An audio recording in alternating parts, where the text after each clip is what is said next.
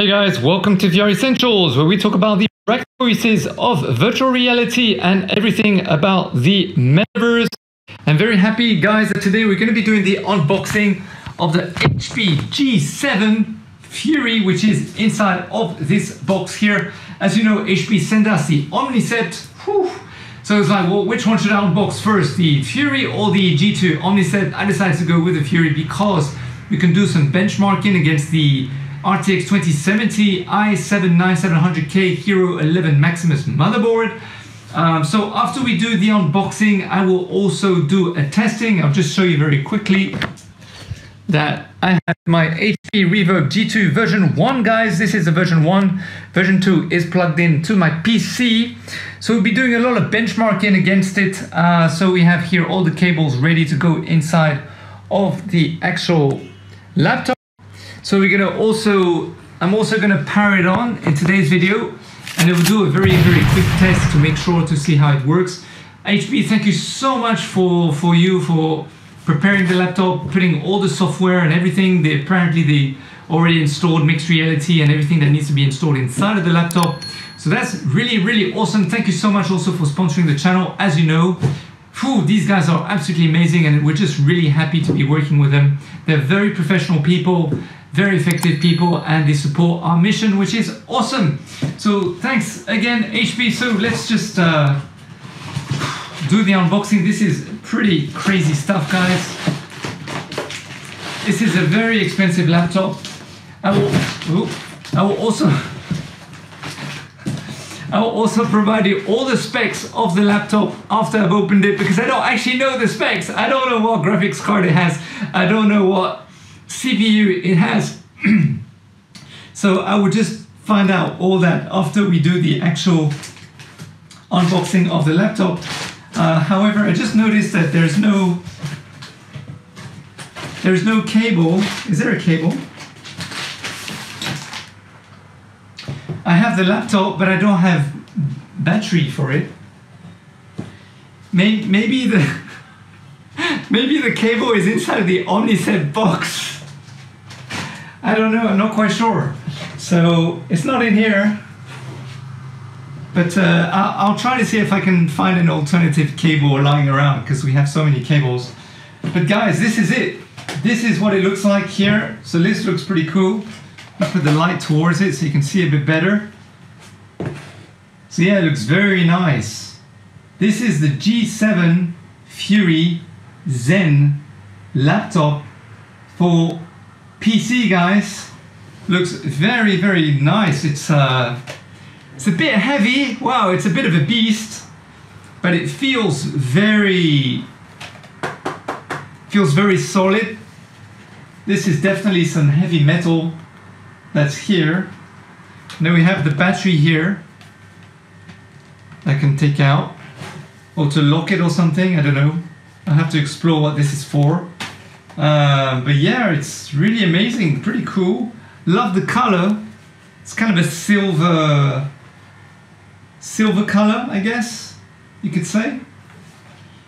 Whew. Looks really awesome. And guys, thank you so much for your support on the channel, because it's thanks to also your likes, your reshares, your comments, your subscribing. Wow, it looks very cool, very nice. Just need to anti-dust it. Let me just bring it to the other side. So here you go. This is what it looks like. Very cool, very nice stuff. It's a Core i7 Pro 10th Gen, apparently. It says on here. And then it folds all the way like this. So this is pretty nice. So as you can see on the sticker here, that's pretty cool. Wow, so I guess I'm gonna have to open the Omni set, because I would imagine the power supply will be inside of the Omni set. And the speakers are made by Bang & Olufsen. Wow. So B&O, by the way, are one of the world's top speaker people, I mean technology people, when it comes to TVs, speakers, all these kind of things. Bang & Olufsen are super expensive, like wow, super luxury stuff. So this is really amazing stuff. So as you can see, we have the trackpad here with all the different buttons and all the different things there. So yeah, does it? I'm just wondering if it powers on. So we have all the display stuff here. Display port, USB, and then also a slot here. I'll have to find out what that slot's for. I'm not quite sure what that slot is for, so I'll have to find out. And then on the other side we have the HDMI stuff and all this kind of stuff to plug in the headset and the power cord, power adapter and stuff. But yeah, it looks pretty big, right? It is a pretty big laptop. It's supposed to be a 15-inch, so, but it feels bigger than a 15-inch. So, all right. So guys, the first thing is I actually found the power adapter. So this is the actual power adapter itself for the laptop. It was actually inside the box, hidden in another compartment at the far back. So it's a bit like an optical illusion. And then the other thing is, if I just show you very quickly, so the actual laptop is an HP ZBOOK Fury 15 G7 mobile workstation. And the details are that it's an Intel Core TM i7 10850H CPU running at 2.7 gigahertz to 2.71 gigahertz. Perhaps there will be a way to overclock it. I would look into that, but I'll do future videos about it. The installed RAM is about 16 gigs, 15.8 gigabyte usable. And then device ID, product ID, of course, I'm going to hide that. The system type is a 64-bit operating system. And it's a pen and touch. This says no pen or touch input is available for the display. And then also, just to let you guys know that I'm running on the Windows 10 Pro version 21H2. Yeah, so then the other thing is, let me tell you the actual GPU. So I found out that the GPU, guys, this is pretty amazing. It's actually, so there's two. First, there's the Intel R UHD graphics, which is the basic display by Intel. But the actual GPU installed is an Nvidia Quadro RTX 5000 with Q design. So that is some pretty, that's some pretty cool stuff. I think that's better than my 2070. Again, I need to go online, research, do benchmarking. Of course, this is today just purely an unboxing, just giving you some feedback. But I will put it through the paces, through his tests, and I'll do a proper review of this laptop. Probably I would say in a good 3 or 4 weeks time, because, you know, there might be some bugs here and there. I have to install all the antiviruses and all these kind of things. So, but today what we're going to do is I'm going to, Steam is already installed, Windows Mixed Reality is already installed.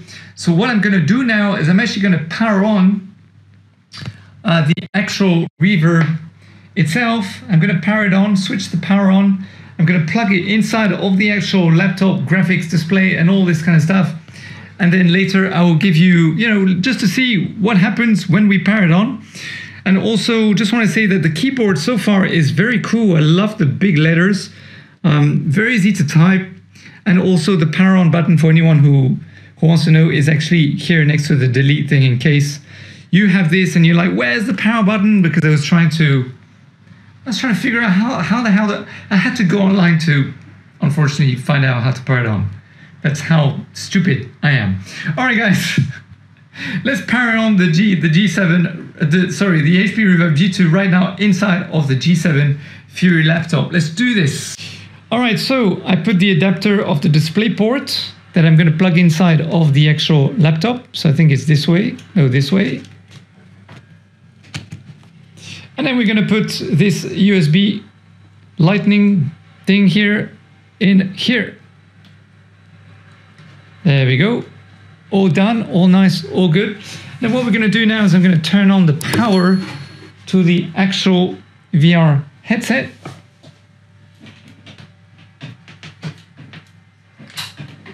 And then we should see an actual, we should see the HP logo appearing. I could hear it. There we go. mixed reality is loading on the PC, on the laptop, sorry, not the PC. And then we have the HP logo that is here also. So everything is loading nicely. And it also is actually asking me to plug in your PC, the actual plug to make it work as best as possible. So I might actually do that. And let me log out of the web browser, and any other application that is opened is very important. And then we can actually, what we can do right now is we can just go here, press on play. I'm going to maximize the screen. And normally we should, yeah, we can see inside of the headset. As you can see, it's loading. So it's asking me to put the headset on. So what I'm going to do now is I'm going to do exactly just that. All right, guys, so before we power on, I just want to give you some idea in terms of the benchmarks between the two graphics cards to begin with. So we can actually see the differences. So obviously the RTX 2070 that I purchased goes inside of my desktop, worth apparently around $600 US. Release date Q4 2018, score of 65. And then we have the Quadro RTX 5000 mobile, which is installed, of course, inside of the laptop itself. So, and the score for this one apparently is 54. So let's see some of the differences. Apparently in more than 426,000, in fact 427,000 user benchmarks, we're looking at a speed rank about 33rd, at 672. So, and then if we go here to the next one, it's plus 29%, guys. So it's about 18th out of 672. So that's pretty amazing. In fact, it's a whopping 135% faster effective speed compared to my actual RTX 2070. So that is very interesting. Now, just to let you know that my PC is actually overclocked. My desktop, it runs at about 5 gigahertz. So that means that if this laptop runs at 2.7 gigahertz, then obviously there's a lack of performance in terms of CPU, but in terms of GPU, then obviously there's more performance here according to the actual benchmarks itself. So let's just go further down, read a little bit. So there's 184 FPS better peak lightning effect compared to 146 FPS on the RTX 2070. We also have 188 FPS frames per second, slightly better peak reflection handling apparently compared to the actual RTX 2070. For the render and the gravity, we're looking at 193 and 139 on the 2070 versus 192 and 161 for the in-body calculation.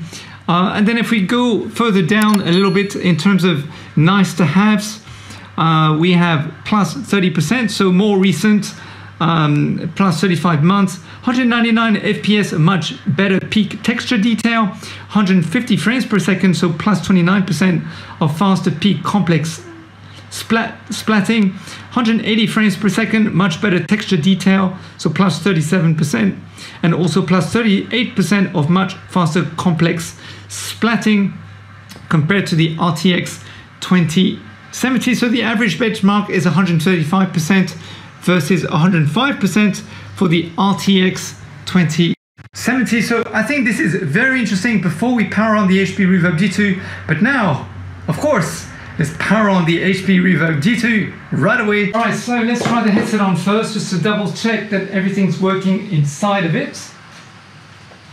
And I can confirm I can actually see inside with no issues whatsoever. I'm inside of a Windows mixed reality. And the reason why I wanted to show you that you have to update everything. So basically I downloaded the Nvidia graphics card, the Nvidia GeForce experience, and I also updated the actual laptop, because at the beginning what happened was I couldn't see anything inside the headset. It was all completely black. And I thought, oh, maybe it's the cable. But actually it turns out that after I did all the updates of the driver, of the laptop, everything is working completely fine. In fact, what I'm going to do now, let me just take one of the controllers.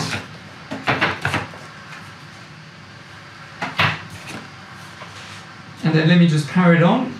There we go, it's coming online.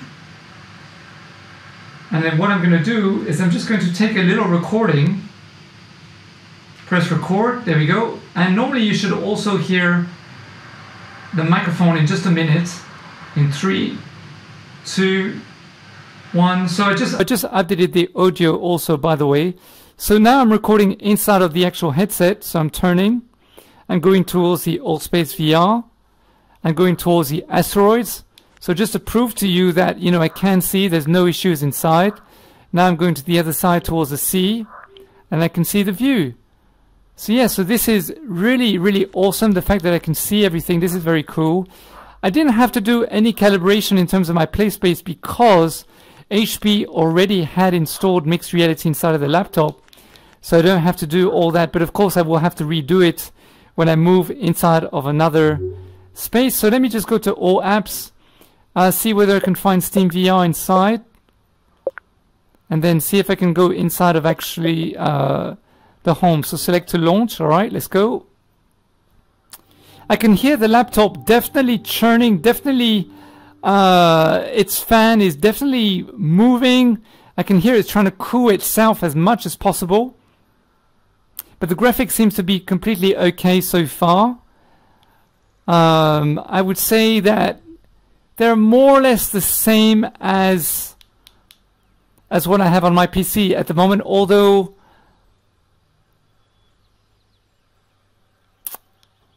I mean, I don't know whether this is something from HP from an update recently or not, but inside of SteamVR, I can actually see a little bit more of screen door effect than I can do on my actual PC, but I will have to go and double check and all these kind of things, because I can see like minuscule, like really teeny tiny little bars inside of SteamVR. I think it's actually something that occurred inside of SteamVR, to be honest.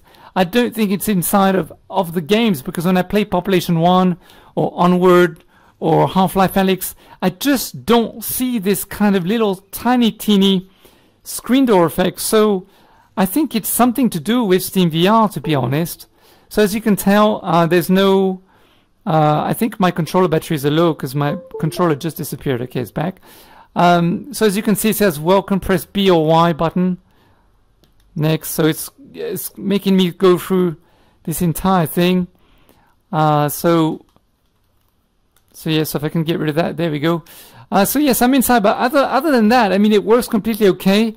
You know, compared to the first time that I went into SteamVR on my PC, I had to actually down the resolution. So if you go to the home and then video settings, SteamVR at the moment is at 100%, and I'm having no issues whatsoever when it comes to the actual loading of SteamVR. There's no jitteriness, there's no lagging, there's nothing like that.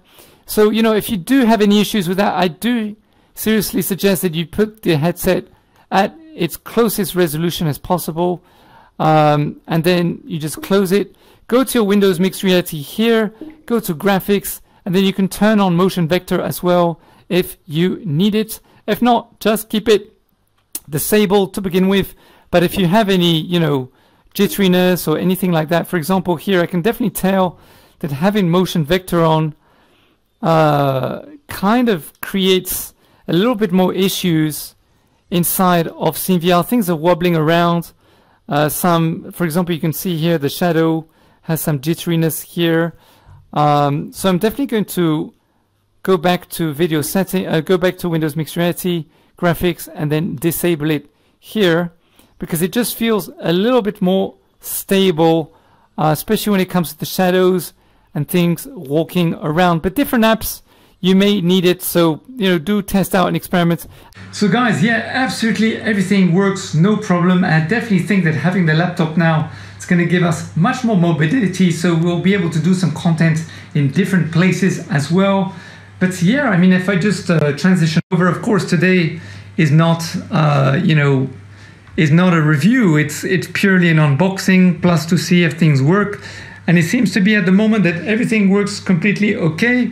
I'm using the original HP Reverb G2 version 1, as you guys know. So this cable is more than a year old. I mean, we're talking about 15 months old. It's pretty, you know, it's getting there. It's starting to make its usage. But at the end of the day, you know, the headset works completely okay. I've maintained it amazingly as well. No scratches on the lens. The cable, I always make sure that it's never wrapped around itself. It's always loose. So, you know, you just have to do these kind of things. But the laptop works fine. The keyboard is great to type on, I have to admit. Very easy to use. I haven't had any issues whatsoever. I just had to do the update of the software, plus download the Nvidia GeForce, update the driver for the graphics card, and then I was able to see everything inside the headset as you saw today, because at the beginning when I did the power turn on for the first time, it was black inside even though everything was working on the display, and I was like, oh no, what's happened? Panic.